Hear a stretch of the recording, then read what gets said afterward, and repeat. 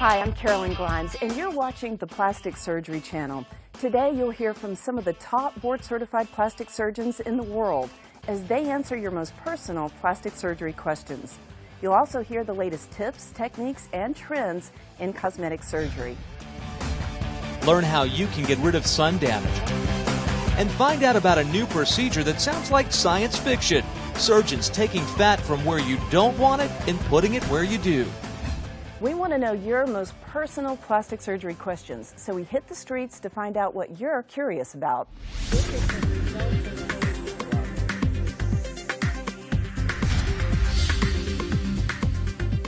Every summer, I get brown spots on my face.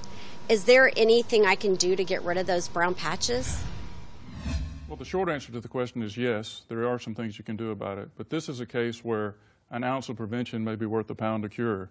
If you take the precautions, use sunscreen, limit your sun exposure, you may not develop the problem in the first place. But beyond that, if the patient does develop dark spots on their face, there's any number of treatments, anything from topical creams to lasers. I have heard that you can take fat from one place and put it in another part of your body. Is that true? Is that true? Can we now do that with fat grafting? Well, absolutely. And I have to say, you know, I've been in private practice 25 years. Fat grafting is the most exciting thing that I've seen happen or will see happen in my career, I believe. You know, this is the holy grail, right? We've joked about this for years. Can you take fat out of my tush and put it, you know, wherever, breast, face? Yeah. And the answer is, we can. Lee, I know you've been doing this for years. What are your thoughts? Well, I agree. You know, 15 years of fat grafting, it seems like every year I find a new application, a new way to use it, and the techniques are refined more and more over the years. From using it as an alternative filler after using Juvederm if someone really likes the look and wants something more permanent, to softening the borders around implants, breast cancer reconstruction, primary grafting to the breast. The field just continues to expand. Yeah. I think the other important point is that the process of getting a good result with fat injection involves much more than just simply injecting fat. And so that's why it's really important for patients to understand that they need to seek an expert, a board-certified plastic surgeon that understands the surgical anatomy thoroughly to get a good result. Absolutely. This is so, I think, in the experience I've had, it is incredibly technically demanding. And if you don't do it correctly, you're not going to get good outcomes for your patients. So it's technical, it's artistic. And not everyone is going to be good at that, and that's why you need a board-certified plastic surgeon with a lot of experience. So the takeaway for patients is, yes, it can be done, but just make sure you go to a board-certified plastic surgeon. Absolutely. All right. Stay with us. We have much more straight ahead. Coming up, we'll show you how you can take years off your age in just minutes. Have a question you'd like to ask? Log on to theplasticsurgerychannel.com and find the Ask a Doctor button. You'll get an answer from one of our board-certified plastic surgeons. Physicians trust Biocorneum Plus to heal scars quickly, the first and only FDA-cleared scar management product with silicone and sunscreen. At Meridian Plastic Surgery, we're committed to your personal safety, comfort, and satisfaction. We utilize the latest techniques in plastic and reconstructive surgery to provide you with excellent care and results. Whatever your plastic surgery needs, you'll be treated with respect and compassion. At Meridian Plastic Surgery, we're proud of our meticulous attention to your individual needs and desires. Visit us today. This segment of the Plastic Surgery Channel is sponsored by Pacira Pharmaceuticals, makers of Exparel.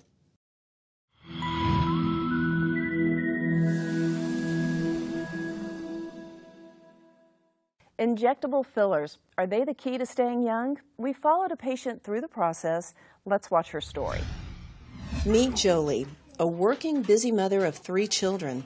She says she was looking tired and family and friends were noticing.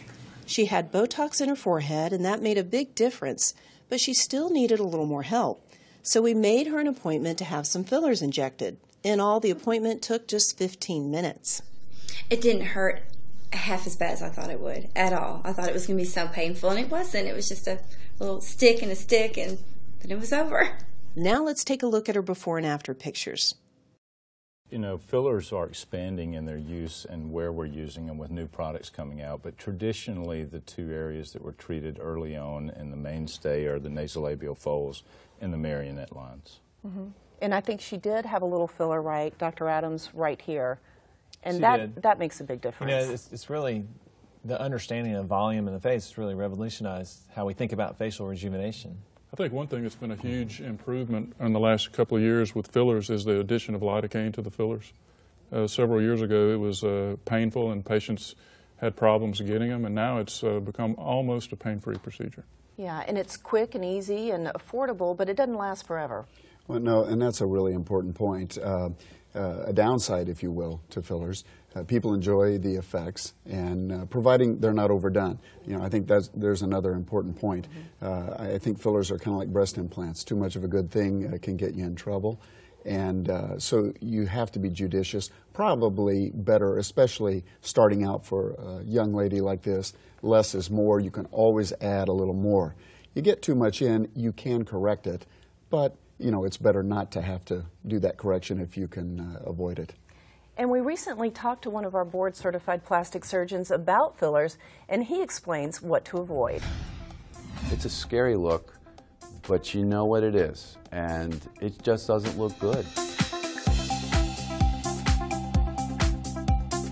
A filler face is that girl that you see at the mall or sits across from you at work, and you kind of got to look at her through the corner of your eye. It appears that it's too much, or it's too much in the wrong place, or maybe it's no longer time for a filler and the patient needs to progress to a surgical procedure or a laser procedure. The upper should be 1/3, the lower should be 2/3.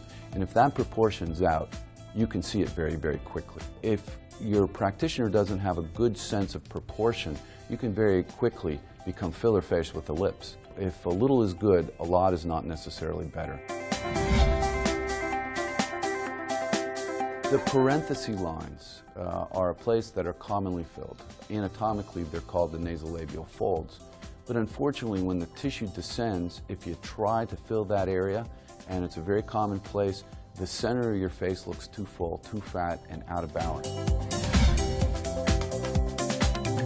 First and foremost is to pick the appropriate practitioner, somebody who is a core physician in training with injectables, plastic surgeon, a dermatologist, someone who has a sense of aesthetics. If a little is good, a lot's not necessarily better. Adding volume to the face has really allowed us to get a more natural result.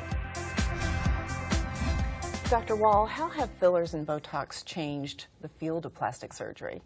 Well, I think they've been very helpful in delaying the need for surgical procedures on the face, maintaining a youthful look longer. But it's temporary. At some point you probably will need a surgical procedure, but I think it's made it more mainstream. People can afford fillers and Botox, and it's been very helpful in our practice. You know, some patients are confused about where fillers work best and where, say, Botox works. Lee, how do you handle that? Yeah. Well, you know, it's one of the most important things to educate a patient on, and there is a big delineation between the two. You know, Botox is a paralytic agent, and we use that in areas where people have dynamic wrinkles, meaning that the expressions of the face create a wrinkle, and the Botox is used to either weaken or paralyze that muscle. You know, the classic place is being in the crow's feet area, in the so-called 11s, and in the forehead in general. Whereas with more static wrinkles that aren't primarily caused by facial movement, in the nasolabial folds, in the marionette lines, other places where volume needs to be restored, that's where we use fillers. And that's a broad delineation between the two, but it's important that the patient understands where you use the difference between these two products. And fillers and Botox have brought a whole new population of people into plastic surgeons' offices. That there are people that would never have surgery but would consider something like a filler or Botox. So it's really expanded the patient population. And I think it has become real mainstream. I mean, most people are doing something, or it's available to them, and they're open to it, don't you think? Absolutely. And you know, it is important that people realize, though, these things don't last, particularly with the toxins, Botox or Dysport. Those types need to be reapplied every 3 to 4 months, depending. And with fillers, you get much more time. Depending on the type of filler and where it's placed, sometimes they can last for months. But you do have to warn people that you'll see that effect go away. And of course, they're hooked usually by then. They like the improvement that they've seen, but it does buy them some time prior, like you said, Holly, before they may have to undergo the knife for a more drastic procedure. Now, taking off a little bit from what Mark said, where it's brought a whole new group of patients into the practice, what we just saw, it's also brought a whole new group of practitioners into the practice of our area of plastic surgery. And I think that patients have to be very careful about that, because we're all very well trained in looking at proportion, looking at balance in the face. And above all, we're trying to restore balance and restore youthfulness, but not overdo it. So you have to really be careful, because we are seeing at the same time more patients coming into these procedures to our offices. You also see these awful jobs where the patient looks like they just got out of a boxing match, and they're going to look like that for a year and a half, if, in many cases. There are other specialties. I mean, we've got dermatology colleagues and facial plastic surgeons who are excellent at this as well. But again, it is important that the patient do their homework, not just look for a good deal. Because you know, you mess this up, and well, a lot of these things look simple on the surface, but they look simple and easy because the person doing it, if a board-certified plastic surgeon, makes it look that way. Absolutely. And there's a lot of offers out there online and in Groupon and saying, you know, with good deals, but patients just need to know the experience of the injector. Yeah, you take your car to a bad mechanic, you can go get a new car. You mess up your face with some of these things, or any cosmetic surgery, and it's a pretty big price to pay. Coming up next, our surgeons sit down to debate some of the most controversial topics in plastic surgery. Stay with us. To learn more about plastic surgery, log on to theplasticsurgerychannel.com and visit us on Facebook and Twitter. Biocorneum Plus, a proven silicone scar treatment with SPF. Easy to use, dries quick and clear, and makeup applies effortlessly on top. This segment of the Plastic Surgery Channel is sponsored by Pacira Pharmaceuticals, makers of Exparel.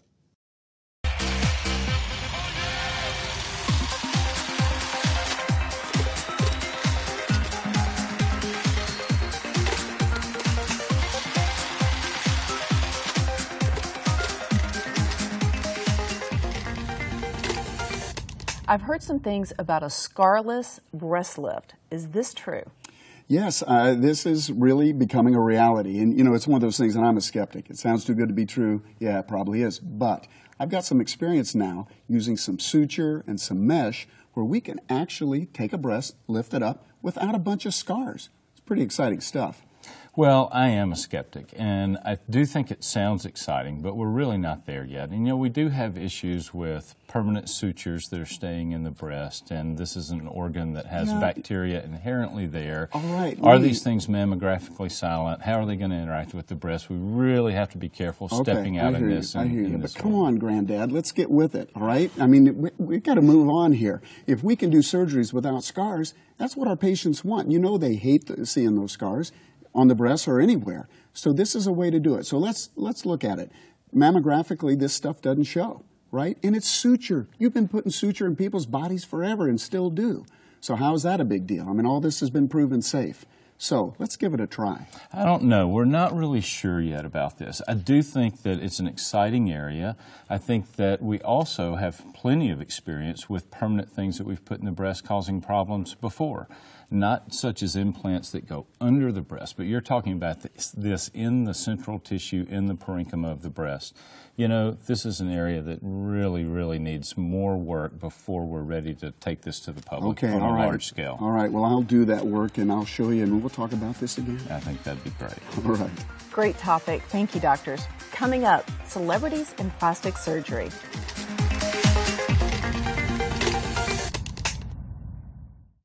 At Meridian Plastic Surgery, we're committed to your personal safety, comfort, and satisfaction. We utilize the latest techniques in plastic and reconstructive surgery to provide you with excellent care and results. Whatever your plastic surgery needs, you'll be treated with respect and compassion.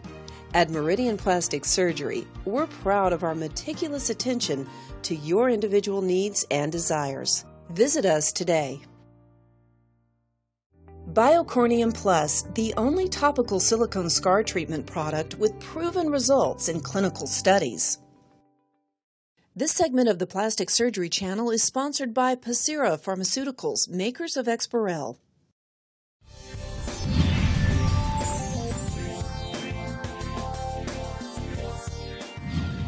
Welcome back. Celebrities are constantly in the news for their alleged plastic surgery procedures. Sometimes they're good and sometimes bad, but it's always entertaining, and quite often there's something we can learn. Here we have Angelina Jolie. Her recent medical scare has been well documented. Actress Angelina Jolie recently announced to the world that she opted for a double mastectomy in the face of overwhelming odds of contracting breast cancer. Such a personal decision used to be made knowing that your body will be forever damaged. Now, new plastic surgery procedures can not only replace breast, but create a look that will restore confidence. Jolie made it a point to describe the unwavering support of her partner, actor Brad Pitt. She's certainly shown if you do your research and you make your decision what's best for you, it doesn't have to be a scary thing. Jolie chose to make her decision to go public to give those considering such an option hope that there is a way to remain emotionally intact. Let's talk about the process of breast reconstruction. Dr. Adams, is it painful? I know it's painful, but how do women feel about going into such a big surgery? The reality is that pain is in number 1 or 2 in the priority list of every patient that's going to have surgery. And so the good thing is that there's been a lot of things that we do to really enhance the experience of the patient with surgery to minimize pain and other factors that create anxiety. Don't you think, Bruce? No, absolutely. And, you know, unfortunately, Angelina was in a situation here. She had to make a tough choice. Right. And with that, there's some trade-offs. And part of it's having surgery, and there's going to be some pain. I mean, it's surgery. But we're trying all the time. And industry has helped us coming up with new products and different techniques. And we're trying to do as much as we can as the surgeons to make this process less painful, more comfortable. But we got to be realistic with people. There's going to be some of that. It's really a partnership with the surgeon and the patient. We got to be honest with them, but tell them we're going to be there to help them and try and make it as easy as we can. Thousands of women go through this surgery each year. Let's take a look at what science can do to make the process just a little easier. I think this is a real breakthrough. This is a real leap forward in just how we treat surgical patients, how we deal with surgical pain. It's what surgical patients have been waiting for years. You know, it's been 100 years since we've had probably any significant new advancement. And just the idea that we can block the pain for a longer period of time after surgery is a huge benefit to patients. Meet Dr. Richard Baxter, a plastic surgeon in Seattle, Washington. He's talking about a revolutionary medication that provides prolonged pain relief to surgical patients. The new medication is called Exparel. It works the same way other local anesthetics do. The difference is it lasts a few days instead of a few hours. During surgery, toward the end of the operation, we inject it into the area, and then it just slowly releases there over several days. I use it a lot in abdominoplasty in particular as part of a mommy makeover. That's made a big difference for those patients. I use it for breast augmentation patients and a lot of revision breast surgery. Baxter says it helps patients get through the pain they experience in the first few critical days following surgery. One of his recent breast revision patients is Kathy Smith. She's been through breast reconstruction surgery not once, but twice. In my mid-20s, I was diagnosed with breast cancer.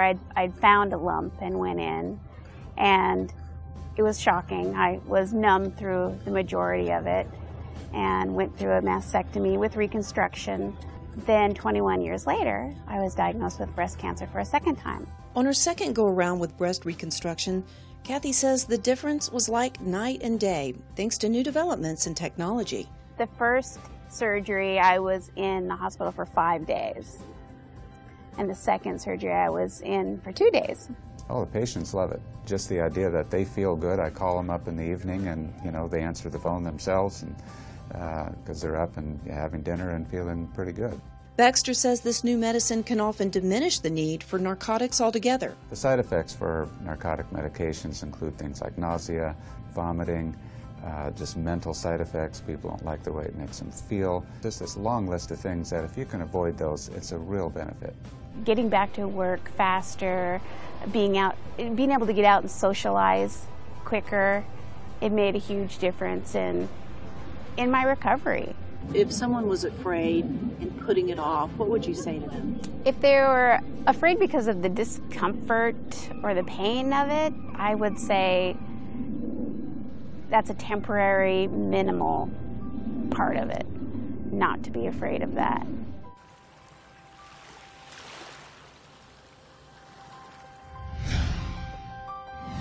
Dr. Elliott, is scarring a common concern for most women? Well, of course it's a concern for any woman that's going to go through surgery. And it's important for the doctor to, in addition to discussing all the other things that are going on that are going to occur with her surgery, to talk about scarring and what you might be doing after surgery to help minimize and manage that scar as the postoperative period goes on. What do you think, Dr. Thornton? Well, I agree. It's certainly one of the top things that women are concerned about. You know, we've been on the topic of breast cancer and breast reconstruction, and, you know, there are a lot of newer techniques that we're involved in that when we are always looking to improve scarring in any kind of surgery, particularly breast, you know, these days with nipple-sparing mastectomy that can occur in select patients, skin-sparing mastectomy that's been around for a while, we start in the beginning of the surgery in our planning stage, planning for how we're going to place a scar, how we're going to disguise a scar, and then it goes through good technique in the operating room and then following up with post-operative management of the scar. So, you know, it's something that we have to involve the patient in, and it's a concern from before we start surgery until way after surgery. When you talk about post-operative, what are some things patients can do at home? So we try to look at sometimes, you know, how have you scarred before, and again, set their expectations. But then there are some topical things that we can do. There's silicone gel sheeting, there's some topical scar treatments. Some of these may work a little better than others. But at the end of the day, tincture of time is a big part of it. And you've got to remind people, you know, these aren't going to go away. We've got some techniques with laser that we can use to improve. And these are really evolving, and I think we're seeing, you know, we are interested. We want our patients to look good. We're invested in good outcomes, and so we're going to try and help them, but all the while, there's still going to be some scars. But I would say that what's really important is that you have to always look at the science and what the data is, because there's a million different things out there. You go to the drugstore, you see 100 things on the shelf, and the reality is a lot of those don't work and have no scientific basis behind them. But Bruce mentioned a couple that are proven: silicone sheeting, topical silicone gels. Those do have good data behind them. And honestly, if a patient can do any of those things, as long as they do it and are compliant with it, that's going to be the best additional thing they can add to what we'd already do surgically to give them the best scar possible. And they need to avoid UV radiation, sunlight to a scar as well. I don't know how many times I get asked, how soon can I go back into the tanning bed and things like that. So again, information is important. You need to let the patient be aware of all this up front so that they can know what's going to be the best way to manage the scar after surgery. Let's move on to a little bit lighter topic, the celebrity mommy makeover. How do they get their body back so quickly? Here's Jennifer Lopez. She gained 50 pounds with her twins. How do they do it? Dr. Wall, you do a lot of mommy makeovers in your practice, and we have you talking about the top 5 procedures that women can do to get their body back. Let's watch. The vast majority of my patients are women who've had their children. Maybe the kids are in school now, so they might have a few free hours during the day, and they're interested in getting themselves back. Probably the main complaints, say from head to toe, is they look tired. They don't want to hear that ever again.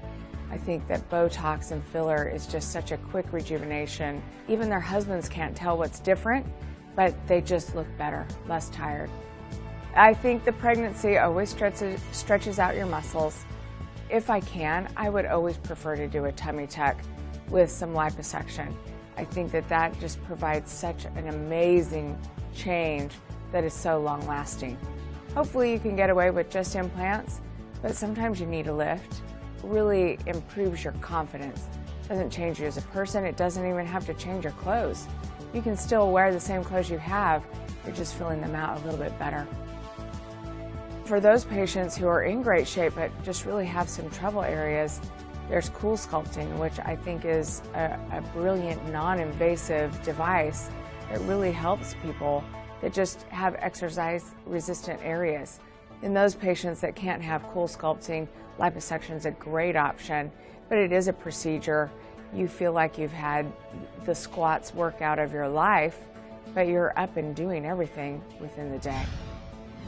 Dr. Wall, how soon do you see women coming in to, asking for a mommy makeover? Well, I think if they could, they would come the week after having a baby. But you need to be realistic about timing, and you want your child to be a little bit more mobile, make sure you have enough help to recover. So typically you want to wait till the child is at least 1 year old, definitely done with breastfeeding. It depends on what things you're looking at. I think people like J-Lo, she's obviously genetically blessed, and she's living every woman's fantasy of having a personal chef, personal trainer, and Mary Poppins in her house, but most of us don't have that. And we need to wait till it's realistic that we can then have our mommy makeover.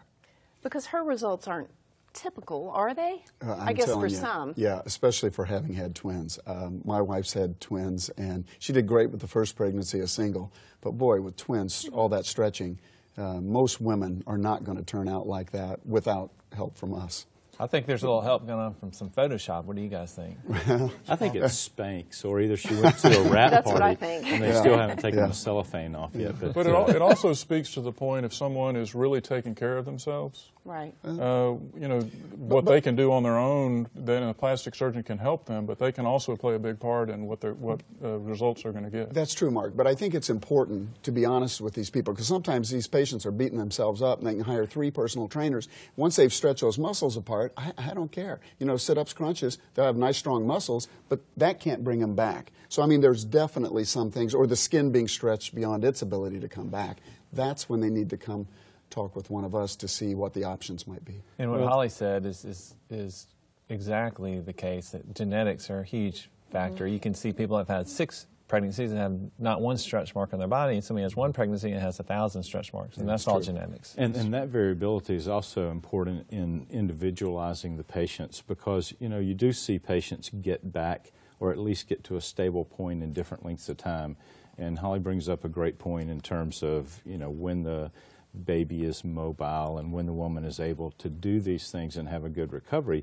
But likewise, you see some patients that the changes post-pregnancy stop after 3 or 4 months in some cases. Sometimes those changes go on and they're getting their body back naturally over a year's period. And I usually tell patients we want to wait until we have a stable playing field. So I want to see at least 2 months of the body not changing anymore, where they can look back and say, yes, I know since April nothing has changed. Then we can proceed when we're not having dynamic changes going on after pregnancy. Thanks, doctors. Thanks for being with us. We hope you enjoyed this episode of PSC TV. If you'd like more credible information on plastic surgery, check us out at theplasticsurgerychannel.com. We'll see you next time.